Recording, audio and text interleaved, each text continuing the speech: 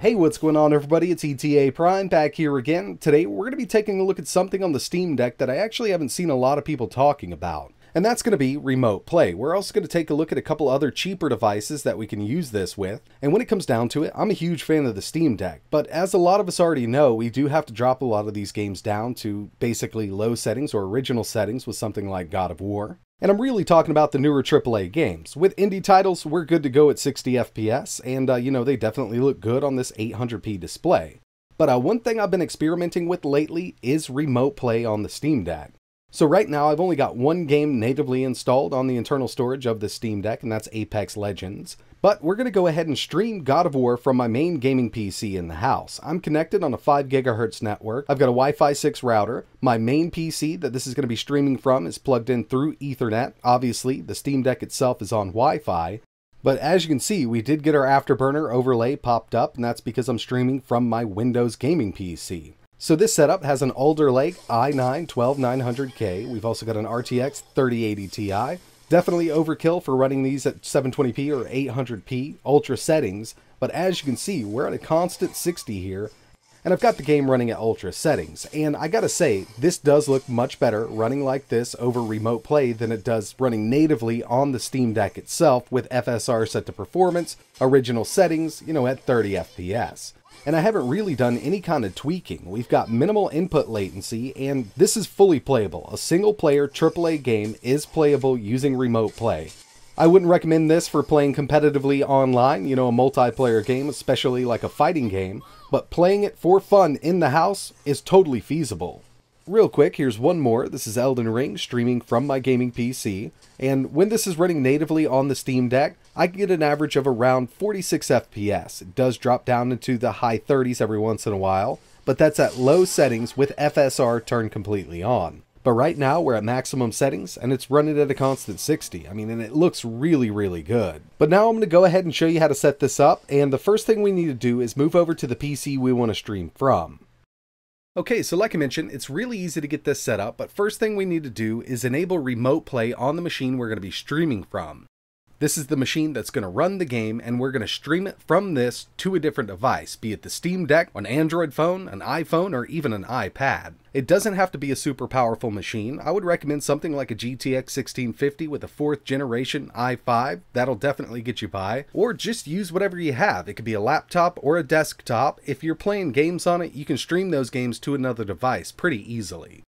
But the one thing I highly recommend is having this machine here on Ethernet.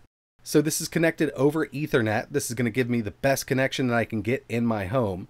Obviously, the device I'm going to be streaming to, like the Steam Deck, is going to be on Wi-Fi. But if we can keep this on Ethernet, or if you have a really good 5 GHz network, then that's definitely the way to go. But I prefer Ethernet on this machine here. And the first thing we need to do is start up Steam. From here, we're going to go to Steam, Settings, and we want to find Remote Play. And right here, enable remote play. So as long as we have this enabled, we can actually see this machine from other devices that are running Steam Link on the same network. Now from here, we really don't need to mess around with these options. We're going to do that on the other device because this is kind of the client side here.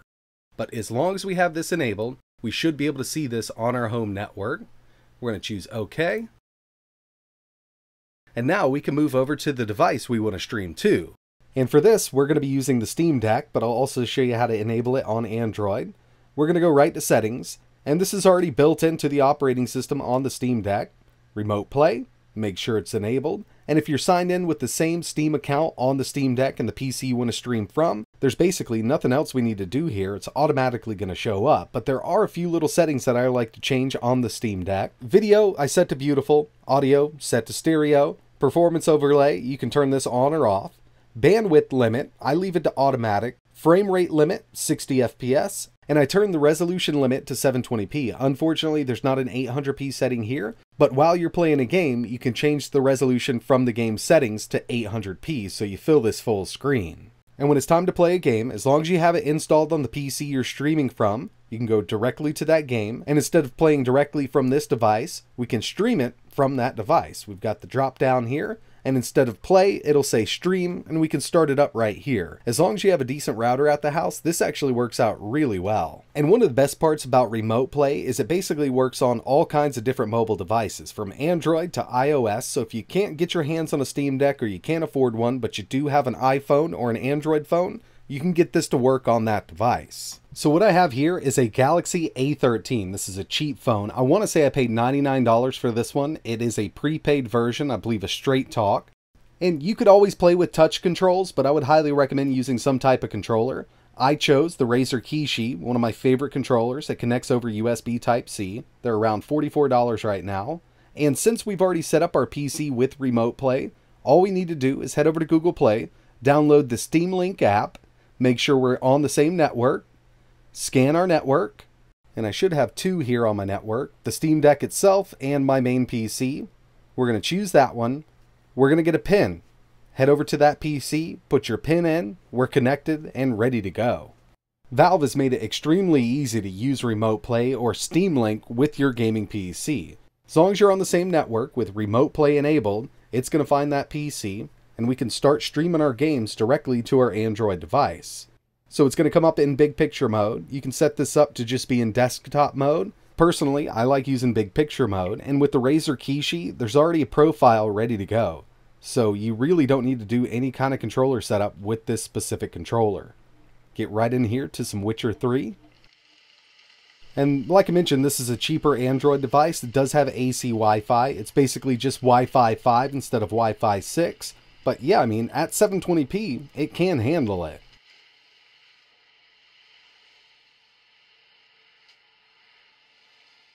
And if you're an iPhone user, this also works with iPhone. Just head over to the App Store, download the Steam Link app, and when it comes to a controller, this is one I've actually had for a couple months but haven't used it yet. It's the Backbone.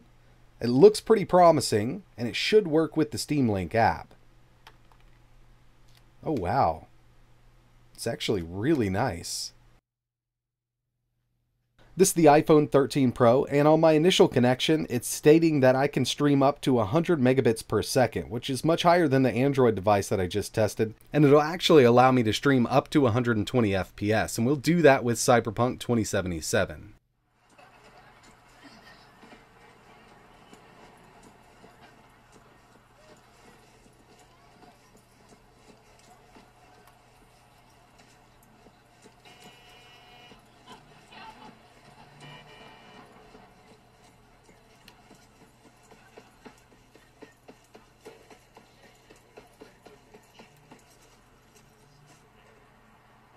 So yeah, Remote Play on the Steam Deck, your Android device, your iPhone, or your iPad does work out really well in the house. I mean, if you've got a PC that can run these games at full speed, you can stream them to another device.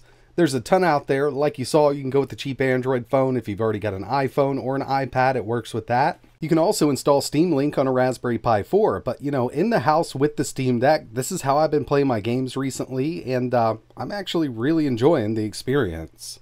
But that's going to wrap it up for this one. Really appreciate you watching. If you're interested in checking out those controllers I showed you, I will leave some links in the description. If you have any questions, let me know in the comments below. And like always, thanks for watching.